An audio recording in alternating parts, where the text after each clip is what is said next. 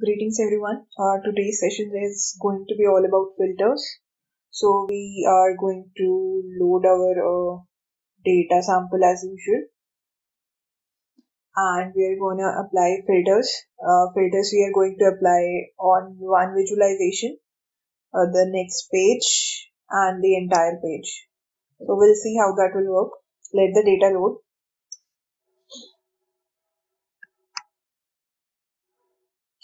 So this is going to be normal as you have seen in the previous videos. So nothing new here. Meanwhile, I'll tell you one more option, that is the drill through, how we are going to use that. So the report is not loaded. You can see the financials has come up. So what we need is, again, we need normal chart areas.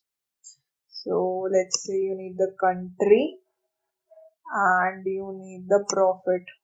So you have this chart here. This is one more way of having your visual chart created. Again, you select another chart. Sorry. You get out of this area, you select another chart. Again, the same thing you do with it. Country. And you select the same thing what I have selected previously. Profit.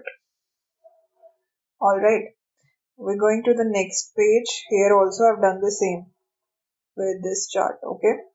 So here also with I've selected the country and the profit. So now we are going to use the filters. So how it's going to be used? So you can either use the filters on this page or on all pages. Okay. There's option for adding the filters on this page. So we don't have to just add the visualization like here, but we can do it on this entire page. So how we'll do it? In the add data fields, you drag and drop the country here, and you select again the profit. Okay. So now you can see is this is filters only for this page. So what it will do, if I select one country, it will filter it out for this entire page. Alright. But it's not affecting my page number 2. Has to be done separately. So I'll deselect it, select all and leave it as it is and remove this as well. Now see what happens if we add data fields here in the entire on all pages section. Same thing you will do. You will go again country wise and you will go profit wise. So you can do the filterings again like Canada, France. Now, if I come to page number 2, here also you can see that it has affected the entirety of the pages, not just one page, but page 1 and page 2 also got impacted. Also, there is one section called advanced filtering.